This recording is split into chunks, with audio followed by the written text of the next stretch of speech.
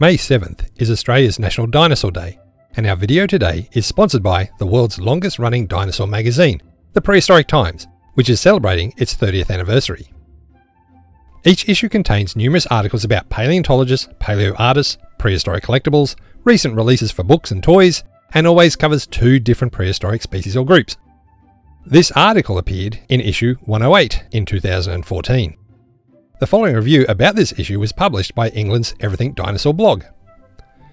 The 2 prehistoric animals featured in this issue are Australvenator and the enormous ancient ape Gigantopithecus.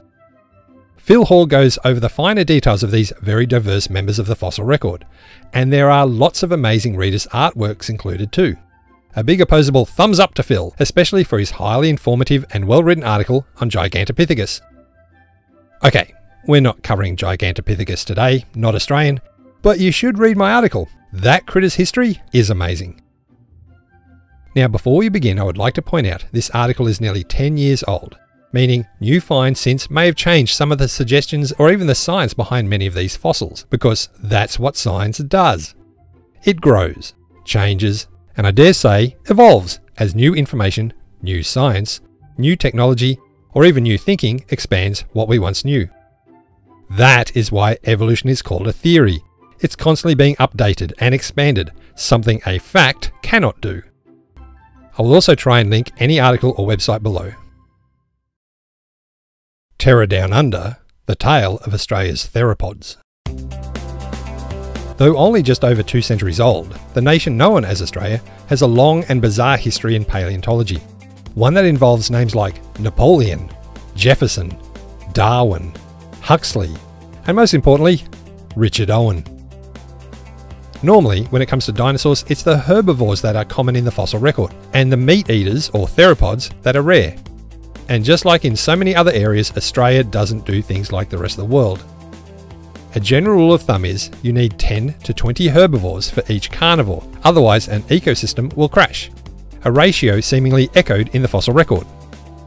This idea is controversial and in truth far more complicated to work out than just counting fossils, as these ratios can vary between warm and cold-blooded creatures, not to mention the size of the predators and the prey. Well, though not quite 50-50, the dinosaur record in Australia seems to be heavily weighted towards theropods. The first dinosaur fossil discovered in Australia, and very possibly the Southern Hemisphere, was by a geologist, William Hamilton Ferguson, in 1903, while he was out looking for new sources of coal along the Victorian coast. What he found was a fossil today known as the Cape Patterson claw, and for why May 7th is Australia's National Dinosaur Day and its association with this fossil, you can see our earlier clip on the link that should be on your screen now. 70 years later, another theropod fossil was unearthed near the original location, this time a partial ankle bone.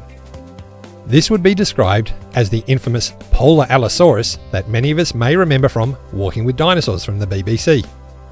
Even early on, the idea of comparing and aligning Australian dinosaurs with Northern Hemisphere species grated some scientists. It was clear the modern southern continents had far more in common with each other than they did with those in the north. South America and Australia share marsupials. Australia and South Africa have large numbers of flowering bushes like the Banksia, while Australian and Indian rainforests share numerous genera. So why would the fossil record be any different? Well, in fact, it turns out Australia's theropods are even weirder and more familiar than anyone could have ever guessed. Along the Victorian coastline, numerous fossils have been found, especially around Dinosaur Cove, or Inverloch, a region only really accessible during low tide. Some 1,500 fossils would be found during the years by tunnelling into the cliff face there, and dozens of these belong to mysterious theropods. These would be described to various carnivore groups such as the ornithomimids or ostrich mimics, or Allosaurus, even Megalosaurus. I should point out, at the start of the 20th century, most new theropods found outside the US were eventually attached to this group, even some oviraptors. Further theropod remains were later found in the opal fields of New South Wales and South Australia.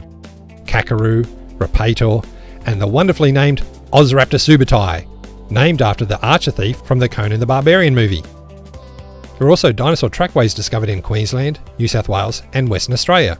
However, up until this point, no large theropod fossils had been found.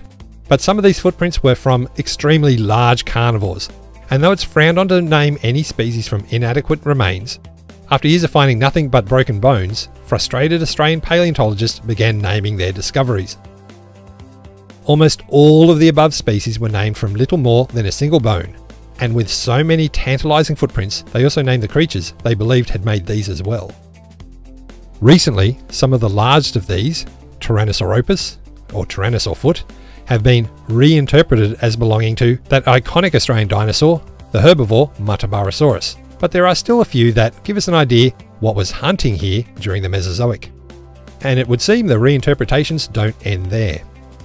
A paper released in 2012 by Benson, Rich, Vickers-Rich and Hall called Theropod Fauna from Southern Australia indicates high polar diversity and climate-driven dinosaur provinciality, has revised many Australian fossils with some truly stunning results.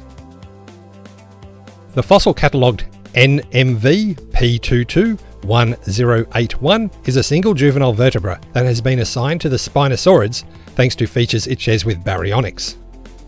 NMV P186302, another vertebra, seems to belong to either a small oviraptor or even a troodont. NMV P10058 is the Patterson claw, now considered an ornithomimiosaur or alvarosaurid. Truth is, there just isn't enough detail on that claw to really tell what it is. NMV P216672, yet another vertebra, has clear Maniraptorian characteristics and was not some oviraptor but a true dromaeosaur. The real surprise is NMV P186303, the single leg bone that was thought to belong to an ornithomimid called Tamimus. In this new paper, Tamimus has been reclassified as, of all things, a tyrannosauroid. It joins a partial pubis from Dinosaur Cove, NMV P186069, which has also been classified as a basal or very early tyrannosaur. Certainly many doubt this could be true, but it would seem the Australian fossil record is starting to prove that the continent was home to many more iconic dinosaur species. Serendiptoceratops sarthasi clarkii, or NMV P186385, is an Australian dinosaur recognised by a single arm bone, one that is remarkably similar to a very early ceratopsian called Leptoceratops. The problem is, the Australian fossil is far older than any other specimen. More recently, it's been argued this bone is similar to a lot of basal herbivorous dinosaurs, including Australia's own ankylosaur, Minmi, so it's likely not a ceratopsian at all. However, this new theropod paper mentions a counter-argument defending the original assignment is currently in preparation, means the world's most famous dinosaurs, Triceratops and T-Rex, may have had their origins down under. So far, all Australian theropods were only known from single or very fragmentary remains. This all changed in 2006 with Australvenator wintonensis, or AODL 604. This large theropod was found on a cattle station in Queensland, and though still fragmentary, for the first time an Australian theropod has been found with numerous bones. Nicknamed Banjo after Banjo Patterson, author of Waltzing Matilda, as the fossils were found in an old billabong, this theropod would have been 6 metres long, 2 metres tall and over 500 kilos in weight. This was extremely lightweight for a large carnivorous dinosaur, leading to Banjo being dubbed the cheetah of the Cretaceous.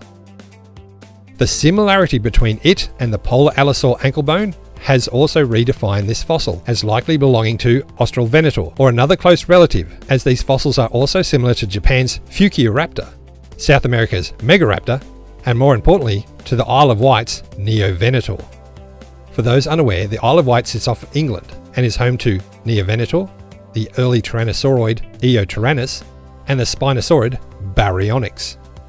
All three now seem to have representatives in Australia, suggesting the ancestors of these animals were widespread throughout the Jurassic, only to become isolated during the Cretaceous as the world's continents drifted apart. Though these conclusions are likely only temporary until more evidence or a stronger theory is presented, what the Australian theropods tell us is the simple picture we once had for carnivorous dinosaur evolution is far more complicated than previously thought, because now T-Rex could be an Aussie. So there you go, a quick review of Australia's known carnivorous dinosaurs, the theropods. So please put in your calendar for the upcoming National Fossil Day on June 26th.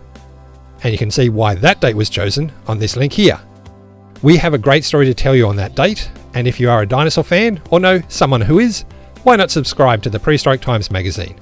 There's nothing better than getting that big envelope in the mail and pulling out a magazine full of the stuff you love. And that's it for me. Hope you've enjoyed that. As I said, all links below, and enjoy your National Dinosaur Day.